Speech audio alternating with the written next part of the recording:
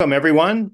I'm Drew Clark, editor and publisher of Broadband Breakfast, and happy to welcome you to Broadband Breakfast Live Online. Today is Wednesday, April 3rd, 2024, and we are going to be talking about precision agriculture today. The spring is one of my favorite times of the year. I guess it is my favorite season, and it reminds me of planting. I've got in the background one of paintings. I'm sorry, it's a little blurry. Original painting by a famed Illinois artist, and this was on our wall for the nearly 4 years that my family and I lived in Illinois. It was a great experience for me, and I'm really happy to welcome a number of Illinoisans back to talk about this topic that is, of course, important to many states. I don't mean to preference Illinois unfairly, but it is, of course, of huge concern to Illinois, to the Midwest, and talking specifically about agriculture and broadband is something we're going to be doing just now here. But bear with me. I want to just say a few other things about that are going on with Broadband Breakfast right now. Uh, it's a exciting time, of course, because of the build out of broadband through the Infrastructure Investment and Jobs Act, the BEAD program, the Middle Mile program, the Digital Equity program, which of course is very well integrated into the Broadband Equity Access and Deployment program, as well as the capital projects funds and many state efforts. In fact, Illinois was one of the first states to really push forward with its own state funding for broadband even before the pandemic, right? So we're definitely going to be talking about the role that states have played and continue to play. And today we're going to be talking about some other really cool things on the federal level too.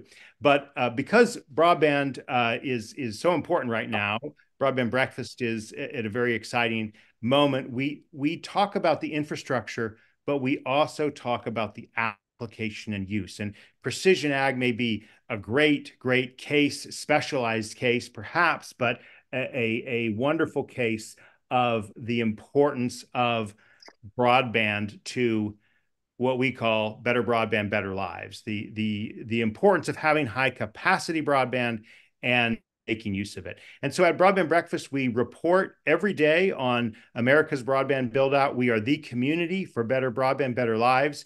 We, about a month and a half ago, relaunched a Broadband Breakfast, the website. If you haven't been there, encourage you to come to sign in as a free member of the Broadband Breakfast community. You can get at least 13 articles a month for free. And we encourage you to up level to the Broadband Breakfast Club, where you get unlimited access to all of the content on Broadband Breakfast. You also get unlimited access to the videos of the events that we do. And I'm going to say another word about that just now. And you also get our exclusive reports, which we are upping the pace on from one a month last year to two a month. We just did a super in-depth report on the digital discrimination order and another one on the rip and replace program, which has actually affected a lot of rural providers as well. And the one that's coming out very soon is on spectrum sharing. So you have to be a Breakfast Club member to get access to those. And it's $99 a month or $590 for a year's subscription to Broadband Breakfast. I did say I was going to say another word or two about our upcoming events.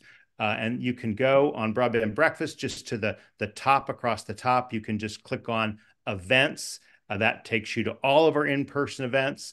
Across the top, you can see about our free broadband live events, which of course this is one, and we'll talk about that in a moment. But we are super excited to be doing the California Broadband Summit at the Cal Matters Ideas Festival. This is on June 5th and 6th. Still 2 months away, but not too late to plan for that. So we care about those out in the West Coast too. Give a little love to them out there, and we're going to be very excited to be there in person for a regional summit, if you will, on the role of broadband in California. Of course, we will be doing the Broadband Infrastructure Investment event again this year in September 19th. And I'm really happy to highlight two other in-person events that have come along next Wednesday. In lieu of the normal Broadband Breakfast Live Online, or I should say, in addition to the normal Broadband Breakfast Live Online, we are going to be in person and live online. This is a special event that we're doing with our sponsor, NCTA, the Internet and Television Association, and it's going to start an hour early. So you got to either be there a little before 11 or log online 11 o'clock, same time, 11 Eastern time. So of course, 10 Central, et cetera. And it's going to be on achieving internet for all, addressing discrimination and rurality. So in some ways, it's kind of off a lot of the issues we'll talk about here today on agriculture and rural areas. We're going to be talking about a report that Paul Garnett of the Vernonberg Group has produced on achieving internet for all, and it'll be followed by a panel discussion with FCC Bureau Chief Alejandro Roark, Rob Branson, CEO of the Multicultural Media, Telecom, and Internet Council, Catherine DeWitt, who almost needs no introduction, of the Pew Charitable Trusts, John Yang of Asian Americans Advancing Justice, and of course, yours truly will be moderating it. So whether you are in Washington and want to come in person for free, or you want to log on to Broadband Breakfast Live online 1 hour early for free, you can do so. Just go to Broadband Breakfast to access it. We're also very excited about the next week, which I'll defer to a later time, and future weeks. We're going to be getting into some very exciting topics on clean energy and smart cities and their role, and the role that broadband has in those developments. So I've spoken quite long, but I have just one more thing to say. It is thank you to the sponsors of Broadband Breakfast that enable us to do this free programming every Wednesday at noon, except next week, it's going to be at 11 o'clock Eastern time. And those sponsors include Utopia Fiber, Comcast, SmartWave Technologies, Ookla, Wesco, Coup Systems, the Institute for Local Self-Reliance's Community Broadband Networks Initiative, National Cable and Telecommunications Association, the California Emerging Technology Fund, Broadband Toolkit, Google Fiber, Broadband Now, Michael Baker International, and Ookla. Thank you to the support of our sponsors that makes these free events possible. All right, let's open it up to our panel. I'm going to introduce them and kick it over to them, because other than being around and loving being in the heartland, Illinois, seeing soybeans and corn get traded off every year, the crop rotation, I know next to nothing about agriculture or precision agriculture, which is what we're going to talk about right now. Kicking off our discussion will be Jim Couples. Jim is an advisor to the Precision Ag Connectivity and Accuracy Stakeholder Alliance, and he's been working with the ag community on technical projects for 6 years. He frequently works with Oregon State University Engineering Department to sponsor capstone projects that meet local farmers' needs, often resulting in prototypes. I'm sure he'll also tell us a lot about PegCasa, its fascination with broadband mapping, and its very significant contribution to this discussion. So, Jim, thanks for being with us. Jim will be followed by Laurel Levier. She is the Assistant Administrator of the U.S. Department of Agriculture's Rural Utilities Service. Thank you so much for making time to be with us, Laurel. And as the Assistant Administrator of RUS, she oversees a $6 billion portfolio of loans and grants. And she has had a 19-year career at USDA and has worked in many positions, including the American Broadband Initiative, and other federal working groups. And she'll be able to contribute as well to a discussion about this task force on precision agriculture that the FCC and USDA have worked on. She'll be followed by Matt Schmidt. Matt is the director of the Illinois Office of Broadband, and he integrates 21st century infrastructure and service delivery into its primary focus. Matt previously was a senator in his home state of Minnesota and has served on many legislative boards in broadband deployment, transportation, and investment, and has also served on the Cook County Council of Digital Equity. That's Cook County, Illinois, right, Matt? That's right. Okay. I was doing a double take. Is there another Cook County? No, but Matt, you've been on we've been on Broadband Breakfast events, and we did an Ask Me Anything as well. So excited to have you back, and have several of your fellow Illinoisans with you. So just to close out on Matt, he was uh, part of the Agriculture Utilization Research Institute's board, the Blandon Broadband Strategies Board, and Blandon's played a very significant role in broadband in Minnesota, and also represented Minnesota on the National Conference of State Legislators, Nuclear Energy Work Group, and Commerce Committee, as well as being an active member of the National Caucus of Environmental Legislators. All right, rounding out to our real specialists in agriculture, we have uh, uh, Dennis Bowman, who is an extension specialist for digital agriculture at the University of Illinois, Urbana-Champaign, with more than 4 decades of experience in commercial agricultural education. Dennis has been at the forefront of cutting-edge technologies into farming. And for those, I did not know this till I lived in Illinois, who don't know what extension is all about, I mean, you're missing out. Extension is really the lifeline of integrating knowledge, education into practical use in farming communities. So tell us more about extension and its role when we turn to you, Dennis.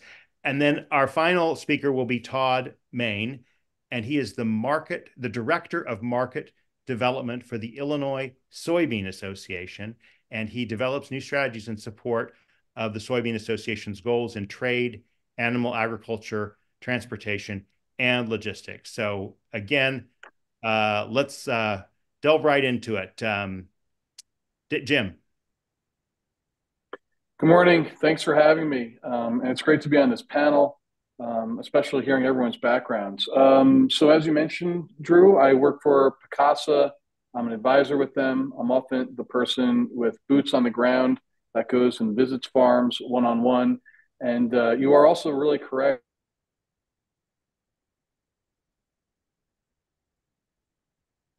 You still there? We are obsessed with mapping. You don't have precision agriculture without broadband.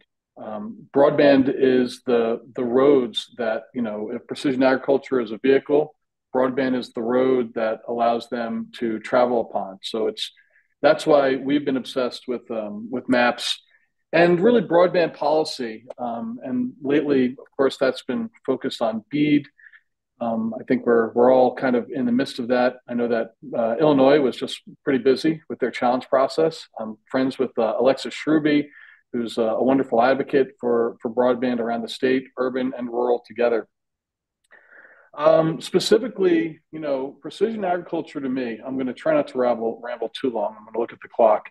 But when I think about precision agriculture and what it means it means helping farmers, and that's important for one reason. Farmers have the potential to be our country's leading conservationist when it comes to the environment. They're the ones that can have the biggest impact. So enabling them to have the proper tools to adjust, their fertilizer, their water, all of that has to happen with precision agriculture. So that's one of the reasons why this matters so much to me, is that farmers really have the potential to be in the leading spot for fixing our environment. I work very often with small farms, and of course we've done some work with larger farms. I'm in Eastern Washington right now, up in the northeastern corner, the other Washington, not Washington D.C., the state, right over here by Canada and Idaho. Out by us, we've got a lot of ranches. We've got a lot of wheat.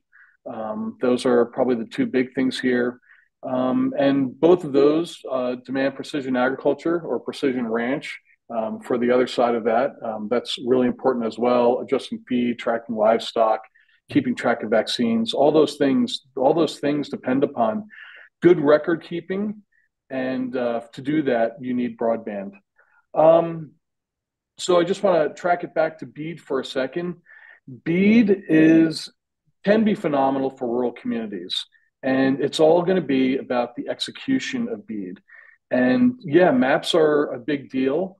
I work directly with the county out here in Eastern Washington right now, which was undercut the amount of BSLs, broadband serviceable locations, by about a third. A third of the BSLs in the county weren't there on the maps.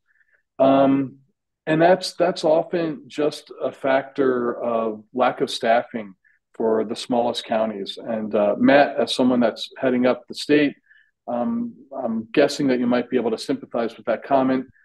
Cook County is probably pretty good on staff for GIS and those matters. However, the smaller counties might struggle. And Laura, I'm sure you might be able to speak to that as well.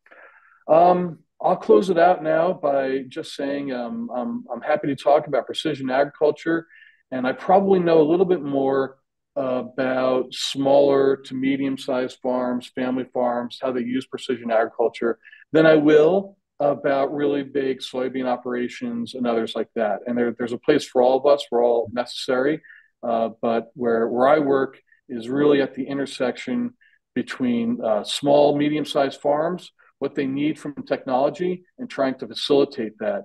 And broadband is just consistently a part of that. Wonderful. Thank you very much. Let's turn to Laurel. Tell us a little bit about your interaction with precision agriculture at USDA. Yeah, absolutely. Well, good afternoon or good morning, depending on where you're at. As Drew said, I'm Laurel Leverrier. I work at the USDA, and I oversee the USDA's telecommunications programs. And, I think in the last decade, there's just been amazing to watch as technology has advanced. And the work that I do now is just really so complemented across the department with our work around precision agriculture. So most of my time is spent overseeing our telecom programs, which is focused on extending broadband into unserved areas. But, I think, as I mentioned, there's just such a synergy between that work and what we're doing at the department with precision agriculture. I get to work closely with the FCC on the Precision Ag Task Force that we both work hand in hand on. And that's a really great place where it's actually the task force is comprised of folks in the public sector and in in the private sector. And, the intention there is to help advise both the FCC and USDA on work that we can do to help support expansion of precision ag and really meeting farmers and ranchers where they're at. And it's really been so informative for our agency in terms of work that we can do to help better support that. I think I'm probably preaching to the choir here, but we know that precision ag can have such a positive impact on farming and ranching, increasing outputs, improving health of livestock and plants, and ultimately just improving our overall ag sector, which our country is so lucky to have such a strong agricultural sector. And we're just really proud to be able to support these efforts. We have over time done a lot of research around precision ag. And in my office, we spend a lot of time talking about how the work that we do to help finance broadband networks can help support that. We know that access to broadband creates better economic outcomes for communities, creates opportunities for jobs and healthcare opportunities through telemedicine. But I think precision ag is another place where having access to broadband really helps to improve overall outcomes for our communities. And it's really amazing watching as the technology continues to advance. And I'm certainly not the expert on that. I think some of the other folks on our panel are. But as just a viewer of all of this, seeing how farms are able to take advantage and, reduce water usage, monitor livestock to ensure, the health of animals. And it just really, again, is amazing to see as technology is improving and more accessibility to precision ag is made available for our farmers across America. Well, with that, Drew, I'll turn it back to you. Okay, great. And we'll come back to you and others to speak more specifically about the task force and its work. Obviously, it was authorized by the Farm Bill of 2018, and even though that Farm Bill was not renewed in 2023, normally a 5-year thing, it was extended for 1 year till the end of this year. So, I want to kind of understand specifically about the Precision Ag Task Force. But let's keep going to our other panelists. Matt, you're on the ground in Illinois. Tell us what's going on with precision ag in the land of Lincoln.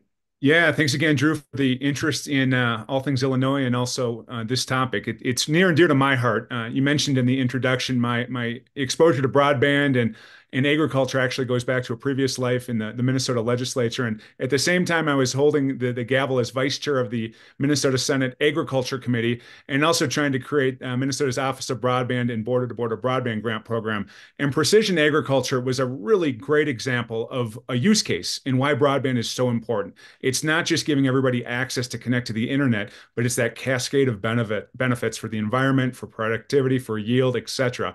And so it goes back over a decade now, and we've seen so many advances across the country. And of course, that brings us to here in Illinois, a state that's investing big in broadband. And also, we're in the middle of everything here. In the heartland, you see innovations in technology and a real dedication to getting it right when it comes to agriculture. And so I'm very proud of the work that's taking place in Illinois. And I think the focus on precision agriculture right now is really important because as we look at that $1 billion investment that is the BEAD program that's coming towards us, we're able to look at precision agriculture not just as an example for how to sell investment in broadband, but as a way to make sure that we get the most out of that investment on the back end. And so really exciting to be talking about this topic. And again, really look forward to learning from my panelists here. Wonderful. Thank you so much, Matt. And again, we'll come back to you to talk specifically, but let's hear from our two other panelists. Todd, go ahead. Thanks, Drew. Yeah, Todd Main, I'm with the Illinois Soybean Association. We represent about 43,000 producers here in Illinois. And our interest in this issue and in broadband in particular just comes from our deep understanding of the impact and how important it is for rural communities. And as we started to engage on this level, following the great work that's being done at USDA and then at our own state office of broadband, we came to understand that the real issue for our folks in rural communities in Illinois was a capacity challenge. Mm-hmm. And our folks didn't have the ability to put plans together that could capture the money that's going to be available from the BEAD program and others.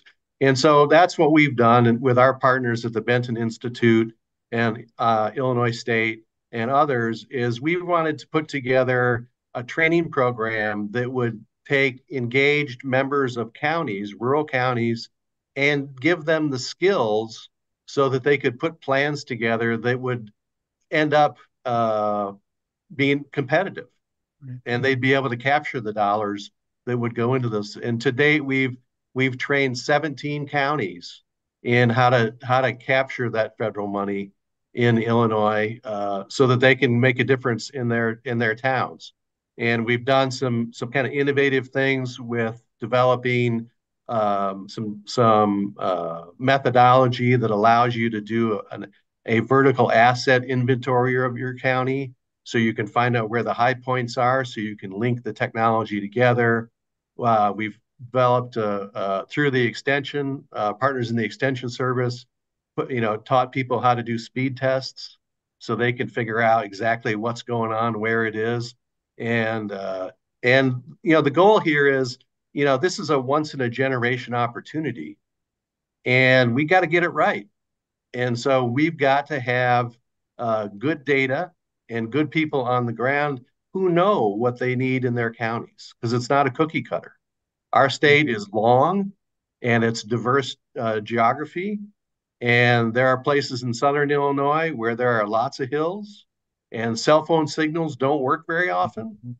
And then there's lots of flat land, and then there's lots of trees. And so we want to give people the skills that can make a difference for them. I'm going to push and try to get a little more specifics here, Todd. So I want to understand, what does precision agriculture mean specifically, and how does it impact soybean industry in particular? So, like, what does a farmer need to know more specifically than, I'm gonna, on this date, put plants in my tractor and run it down? Like, tell me specifically what it is that precision agriculture gets that the farmer wasn't getting when they weren't doing that. Well, let me give you an example that kind of captures it at a larger scale, but then I'd like to let Dennis talk about that because he's really in the weeds on this more so than even we are. But to give you an example of it, used to be we'd looked at the farmer's almanac to tell us what the weather was going to be and when we'd plant and when we'd harvest and that sort of thing. Well, today we're mapping out microclimates in fields and putting sensors in the soil that tell us how much the water content is in the soil and how much nutrients we need to put on the soil and what sort of additives that need to happen. And that is a data management challenge at one level, but it's also very precise. And so one of the advantages that we're going to have as we become better at managing this data and capturing it is that we're going to be much more efficient. And one of the challenges that we're looking at is we could see a 15 to 30% productivity increase in the next couple decades. And that means a lot when we talk about things like global food security, because in Illinois, 60% of our soybeans go to feed the world. Okay. But I think Dennis can give you a better answer than I can. Well, let's round out our panel, hear from Dennis, and then we'll dive in everyone. So Dennis, the floor is yours. Thanks, Drew.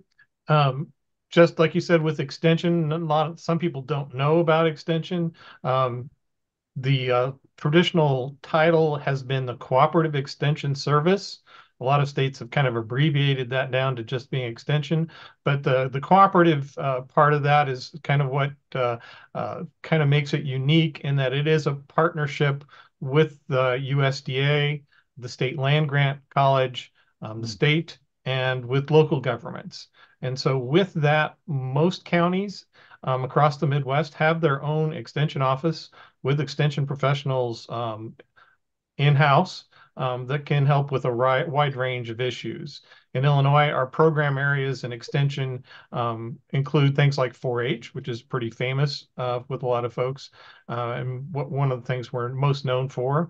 But we've got the Ag and Natural Resources area where I've been working throughout my career. We've got the home side of things with family and consumer sciences. And then we've also got community development as one of our main program areas. And a lot of our folks that work in community development are working on the broadband issues for their communities as well. So we'll often have a lot of our extension staff will be on some of these task forces around the state that are helping communities with their broadband issues. As an ag educator and now as a digital ag specialist, I've been working in the precision ag area since the technologies started becoming available. And I guess the key piece of that at first was the GPS network that allowed us to get location information, and then we could start creating these maps and tying agronomic information in with a location, so we could start building up some of these data sets that have become quite huge. And that led us into variable rate technology, where we could take soil samples that have been taken with the GPS coordinates assigned to them. And so we know the actual soil levels and spots all across the field, and then create an application map that we can take out a prescription. So we're not just going out and applying a one rate of fertilizer to the entire field. We're applying rates that are based on the actual soil needs. So we're matching up our inputs to the actual need of the crop. That has some great environmental benefits, and it's also got productivity benefits to the farmer. Yield monitors came in right after that, so that we could start analyzing the results of some of these processes. And some of the first yield monitors didn't even have GPS on them, and we were working with farmers to try to get GPS added to them so they could have that information, because it's just a critical piece of information as farmers are trying to make decisions. And that's kind of the base that we had with uh, precision ag that we've started with, and now we're going past that with some of the newer technologies. And at the University of Illinois, we're very fortunate to have something called the Center for Digital Agriculture, which is an administrative collaboration between the College of Engineering and the College of Agriculture, to set up a network and a place for these researchers and faculty members to work together on projects. So we've got some of the best minds in artificial intelligence and computer science working with our agronomists and animal scientists and ag economists on projects and competing for USDA grants that are enabling us to do a lot of research on some cool things for agriculture in the future. One of the big things is the AI Farms Institute, where we're doing work on foundational AI type things that are focused on agricultural issues, and a wide variety of things from sensors to smart systems, uh, autonomous vehicles, integrating these things with software that so they can communicate to each other, outreach to the community and farmers. And because of that, we've also got a section of our U of I research farm that's called the Farm of the Future. It was another grant that we could use to fund a location on our research farm where we can take all these technologies coming out of the research programs and showcase them in the field, so that farmers can see them and we can test them on a larger scale. And it's really exciting time to be involved in some of this stuff. And with Illinois, you often think about the corn and soybeans, but some people don't realize that while Illinois is occasionally number one in soybeans, we are always number one in pumpkins and horseradish. So we have a significant specialty operation here in the state. And so we're also trying to work with those growers so that they can have access to some of this precision technology as well. Well, I should let you go first. No, thank you so much, Dennis. Now I want to ask a question for all of you, but let me just hone in with you first. So you said mapping and data, and of course my ears perked up. And so could you just talk a little bit about the maps and the data sets that a farmer needs to use for precision agriculture, and how are they different from quote unquote normal maps or even broadband maps? Like what is it that the maps that you're talking about and the data sets you're talking about, what is the information in them, and how does a farmer kind of license them, or get access to them?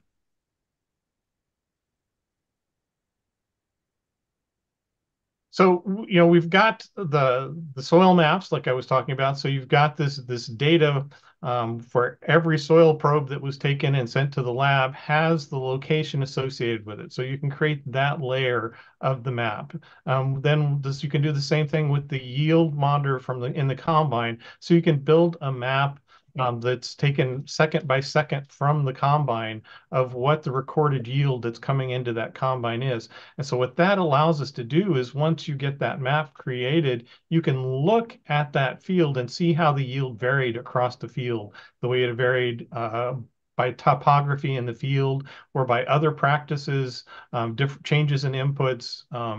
You can see where the planter changed corn hybrids in the middle of the field. You can see a variety of things that go on there. And it enables us to create a historical record of what happened in that field that year, so we can try to analyze those variations and figure out why certain areas may not be yielding the way we want, and then look for other data layers that help us explain that. What is it that's different about those areas that we can use to do that? And then we can start adding in drone images throughout the season that create maps of the field that could be either visual spectrum with just regular color images, or they could be multispectral images that look at the crop health.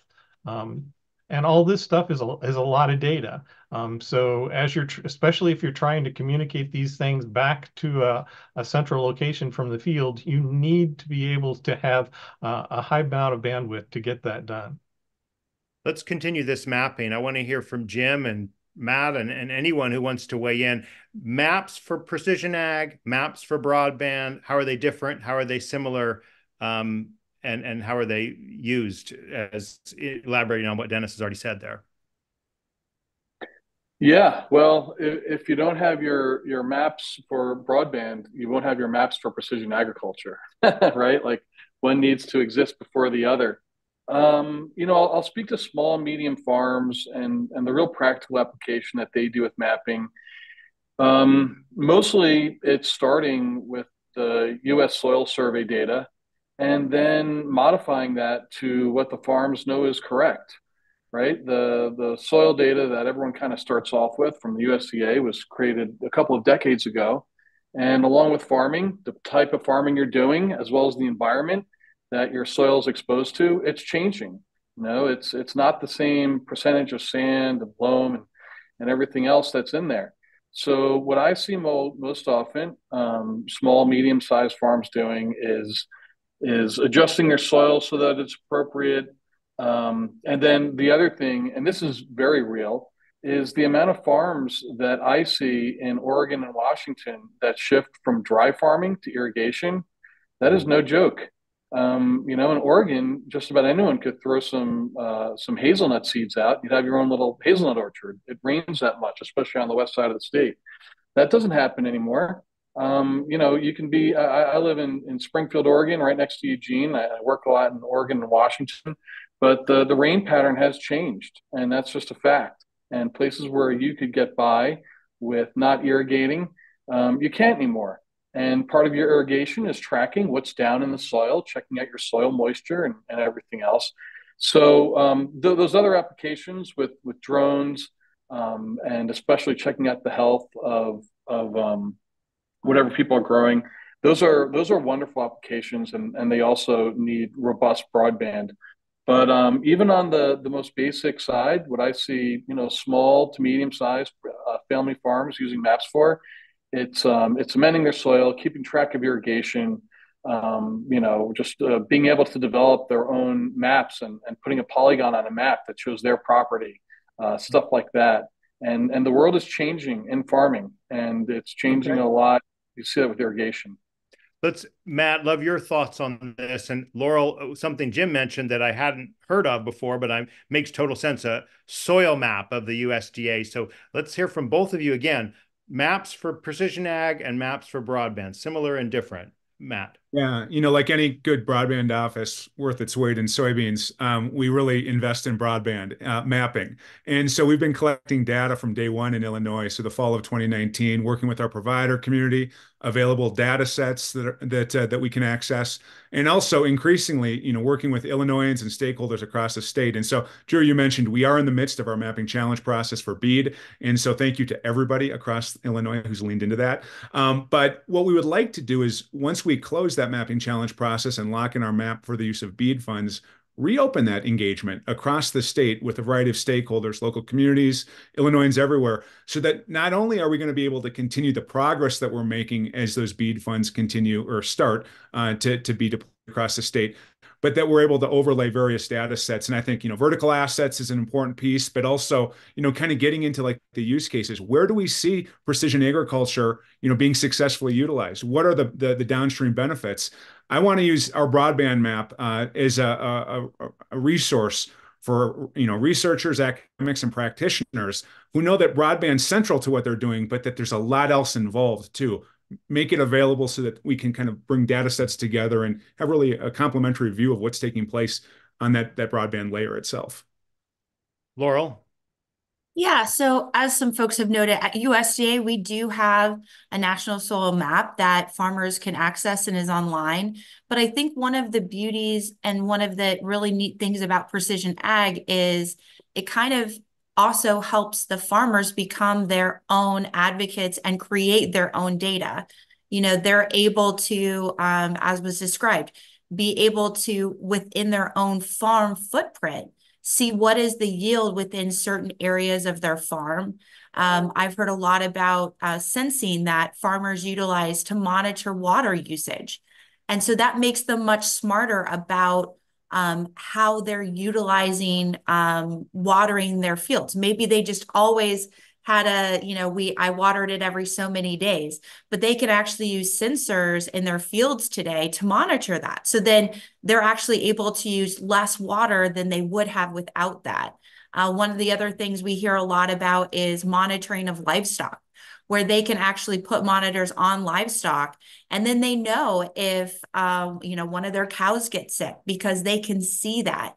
And so it really, I think what I see is that farmers absolutely are utilizing these online resources to help inform them. But I think that also part of what Precision Ag does is help them inform themselves based Yeah. on their own monitoring, and the use cases explode when you start thinking about, bringing all of this data together, right? And what can a state do if they know what part of their state is creating the biggest yield? And that's really coming and being driven by the farmer's own information. But I think part of what I see is that while these farmers can utilize these online maps, they also are driving their own data that's helping to inform them about the work that they're doing. So the questions are coming in, and that's very exciting. Please remember to put them in the Q&A tab, and Jim's busy answering them, which is great, but we want to make sure all of the audience, and we have audience beyond just watching on Zoom. And so John Rowe has asked about soil moisture mapping, and as well as weather stations. And I think Jim started to answer that. A solid use case, weather stations in the field are hugely helpful. Dan Smith asked, what is the number of sensors per acre? Jim, could you just summarize what you started to type in here about how it's hard to nail down sensors per acre, and maybe speak to these questions that have been asked about sensors, weather stations, and soil moisture mapping? Sure. It depends upon your budget. And I don't think anyone would argue with, free sensors or any type of instrumentation, but it depends upon your budget, what type of farm you are, and what you have available. So we would often tell people that it really depends upon, if you don't have an unlimited budget, well, what does your soil look like around your farm and where you're farming? Do you have different rates of soil moisture and how quick the irrigation is getting into the ground? Those are important. If you have a different soil composition, you're going to want a sensor in just about each and every one of those. This is for in the ground sensors primarily. So I would say that depending upon the topography, hills or other things like that, all that stuff factors into how many sensors per acre you need. If you have a really common soil type and pretty unchallenging flat land, you don't need as much. And if you have a bigger operation with covering a whole bunch of different types of soil and of course crops and things like that, yeah, you're going to need more sensors. Most people are on a budget, and so you can do a lot with just a Right. handful of sensors. Does it matter? And I'd love Todd's take as well as anyone else's. What about like differences in crop between, say, soybeans and completely different, like wine? Okay, like I know there's some people in the Picasa community who are, great farmers for wine. What is the difference in the type of instrumentation and data you need to do precision agriculture in food, crops, commodities as dramatically different as those? Well, one of the things that I think that is important in this conversation is that we need to have good broadband bandwidth to the farm, to the office and the home.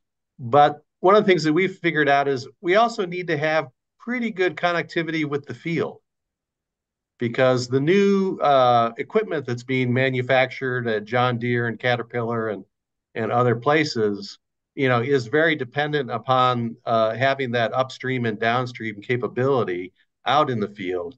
And when our guys farm 2,000, 3,000, 5,000 acres, they can be a long way from the home office. And so as we move forward, we got to make sure that the technology, it's not going to be just one kind, but it's going to have a high degree of interoperability Well, and be able to talk to each other. And so that's an important piece of the puzzle, I think, to keep in so mind. yeah, I really appreciate you raising this, and I was about to say, let's talk a moment about technologies. Right now, obviously, as Matt well knows, the NTIA has openly acknowledged a preference for fiber, right? And there's a lot that's good about fiber and fiber to the home and fiber to the farm. But if we just break down our three broad types of broadband, fiber, terrestrial wireless, obviously, coming from some location and being distributed terrestrially, and then satellite broadband. Okay. And obviously, with low Earth orbit satellites, we're finally getting a more reasonable price point for broadband. And I don't know if satellite goes to what Todd has just said, but let's ask Matt to address the question of how do you look at fiber versus terrestrial wireless versus satellite, both from the perspective of people broadband, but crop broadband. Right. Yeah, Drew, that's a big question, right? And so I think from our standpoint, we want to make sure that we are investing for the long haul. And I think it really does boil down to, a robust network and infrastructure that you can scale to meet the needs, not just of today, but of tomorrow. And I think it's not an either or question in much of Illinois. And because it boils down to the uses, you need, robust, reliable, affordable, high performance broadband, at your farm office, right? Uploading, downloading files, everything that goes with that. But as Todd had mentioned, you got to get it out in the fields as well. And so I'm really proud of some of the work that Illinois counties have done, working with Todd and others, identifying their needs. And a number of them have put their finger on this. It's not one or the other, it's both. And just make sure that we're using these dollars that we have wisely so that we're not getting short-term gain and leaving a long-term need left unaddressed. And so real quickly, I mean, I think we push out fiber as far as you possibly can, but you don't lose sight of the fact that you need adequate tower propagation and that you're always looking to how you bring in emerging and alternative technologies to complement that fiber build out. That's our approach in a nutshell. I mean, isn't it the case that you absolutely need a wireless component to do farming? And if we're talking about collecting data from sensors, you're not going to have, fiber to the crop, right? I mean, you may have fiber, but obviously once you get the fiber to the home, you want to have a robust Wi-Fi or wireless capacity. So does anyone else want to speak to the how you actually collect and access the data? Dennis, is this something you've interacted with in your work with precision agriculture? So, I mean, one of the things we're working on right now is some small autonomous robots that will go into the field and do a variety of tasks, from seeding cover crops to collecting imagery that could be used for scouting or for crop breeders to perform measurements based on 3D models that are built with the visual imagery that comes out of these little robots that can run up and down the row. And in the future, if we're looking at trying to make this a viable system, it would be great to be able to have these things dispatched to remote farm locations that could be controlled from the home office, where you could send this rover out into the field to check on something. Is the soil dry enough? Are the crops doing well? Are there insects in a certain part of the field? Those kind of things. And so you need that field level connectivity to be able to manage that kind of a workflow. And Drew, Other I'd like to echo Please. what Matt said earlier too, which is that we've got to make sure that as these things get deployed and as this money gets allocated, that whatever options we end up with have to be future proof Mm-hmm. because the technology changes, pretty regularly. And we've got to make sure that what we're putting in now is going to last for a while. Well, what I'm And trying to that's get at, and I know I'm pushing an issue, and normally I'm on the other side of this. Normally I'm fiber, fiber, fiber, but like, don't you need a wireless component, and don't you even really need satellite? I mean, that's kind of what I'm getting at. Is that really the killer? Is this a killer app for satellite broadband, right, as opposed to human broadband, or am I missing something? Is terrestrial wireless going to work for doing those agriculture applications? it depends Okay, on what? on where you are Okay. and I'm what your in Illinois right topography now. is and what your systems are. because I don't think there's any one solution. And I think we shouldn't wed ourselves to one solution. We need to think about how do we create something that's going to work for the long haul? Because I don't know about you, but I've been watching these kind of programs for a couple decades now, and it's not often that we get this kind of federal investment. Mm-hmm. And so we really shouldn't squander it. We Okay. really ought to make it work. Hey, So Drew, please go ahead, Laurel. I was just going to say, I think Matt really, from my perspective, I agree with him. It's not either, it's really both. And I think also, as other panelists are saying, it really depends on what you're trying to do with the precision ag technology. There are certain things that are high bandwidth. You're going to need a really robust network, and also the ability to take in huge uploaded files, which there's some limitations when you're looking at satellite. But when we're thinking about like autonomous tractors today, and other things, that might bring in more of satellite or wireless technology. So I think as other folks are saying, some of it just really depends on what you're trying to do. But I think overall, if our goal is about getting and creating an ability for more precision ag applicability and access for farms, it really is the need for both types of, I think both a fiber connection as well as some type of a wireless component. But again, it just really varies on the size of your farm, what you're trying to do, where you're located. And I think all of that kind of comes into play. All right, we've got a question from Garland McCoy about, and he's been raising this point about augmenting GPS. GPS is not accurate. You need RTK NTP network support. I don't know what that means. So Dennis, you've raised your hand. You want to answer this question. Tell me your answer to Garland's question here about augmenting GPS. So traditional GPS, especially when it first started, was notoriously sloppy about determining your location. That, if you were in a 10-yard radius, that was probably pretty considered really good to start with.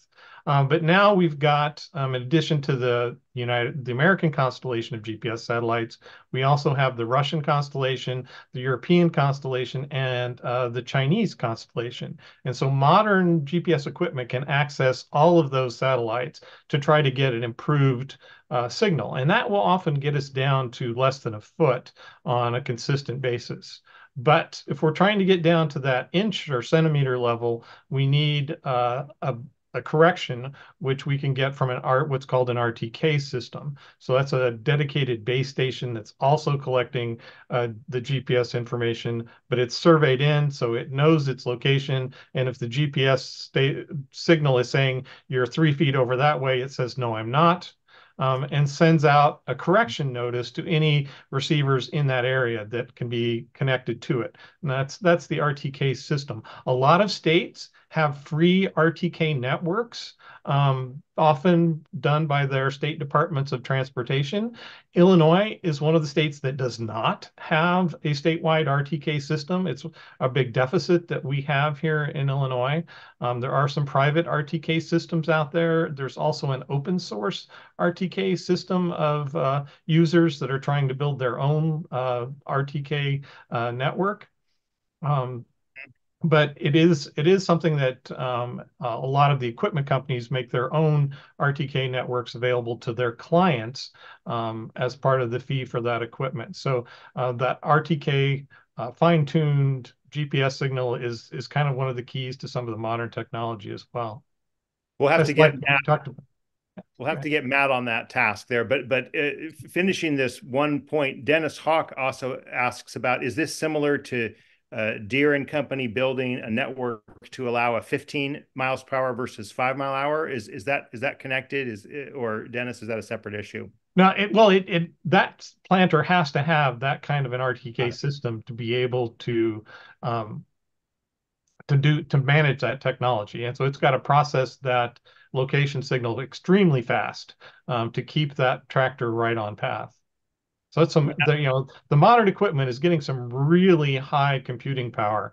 The modern John Deere See and Spray system has one of the biggest computers on any piece of mobile equipment around. Wow. Matt, I'm probably joking and joshing you here, but speak just a bit more about the network of entities and you mentioned a digital agriculture group. Could you just speak about how these uh, institutions and infrastructure, intellectual infrastructure, so to speak, are helping support the Illinois broadband effort?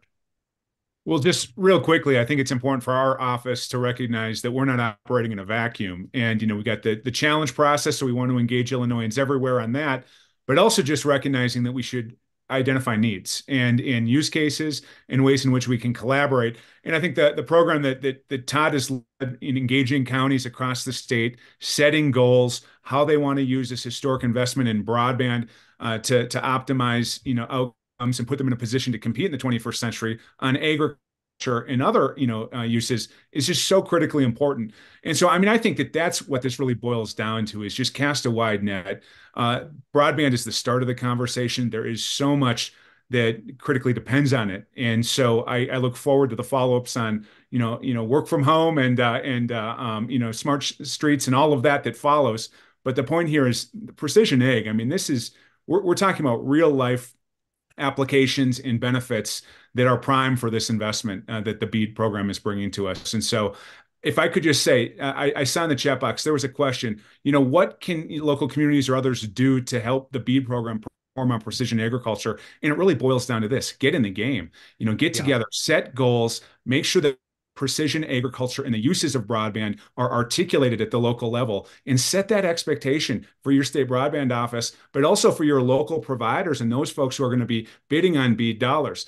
From my standpoint, I want to see applications come to us for BEAD funds that highlight the use of precision agriculture and what an investment in 21st century broadband is going to deliver for that ag community in this case. And so, Drew, thanks again for the opportunity. Well, our time is zoomed by, and I want to give each of you a chance to offer some last comments, but I want to put in a question of my own, and then there's still 4 more questions on the Q&A tab that you can take any one of them. The question of mine is, could either of any of you speak to the Precision Ag Task Force of the FCC and the USDA? What is its deliverables? What is it doing to help? Is there money specifically for precision ag? And how do our listeners get access to it? So that's my question for the group. Let's just go in the same order we went in and take whatever questions you want of this group. So Jim. Sure. Well, the Precision Ag Task Force is really going to be advising on the Farm Bill. Their meetings are public. You can find all their agenda and minutes from stuff. I want to tack back to a moment when we were talking about different technologies. I don't think we talked enough about satellite during the Zoom. We could have a whole other Zoom that's about satellite. That's a game changer in rural areas where you don't have flat land and you're in the mountains. That is an absolute game changer. It's not uncommon for a ranch to have 2 or 3 different Starlink satellites, and that's pretty expensive. And they're willing to pay that because it's that important. So John Deere partner with Starlink. That's really important, and satellite is doing a lot. So it's all of the above on the technology to get broadband there. Great, Laurel. Yeah, so the task force does not have money necessarily to finance precision ag technology or uses in the farm. What it's been doing is really advising both USDA and FCC on policies that they can adopt or changes to existing policies that can better support precision ag. And so as was mentioned, they do hold public meetings so you can access and participate in those. They've also produced a number of reports, which are really informative and talk about where the technology is going. And again, what specifically FCC and USDA can do to best support the adoption of precision agriculture from our farming communities. Okay, awesome. Matt. Just real quick, I think we've got experts who put a lot of time into putting that report together. And so take it seriously. There's some specific things that we can rally around to move the dial forward. Todd. I would just echo what Laurel and Matt and Jim have said. And I know we're getting short on time. So Drew, I wanted to thank you for putting this together. I think it was a great panel and great lively discussion, and keep doing what you're doing. Well, thank you. And Dennis, you get the last word. Thanks for bringing so much to this discussion.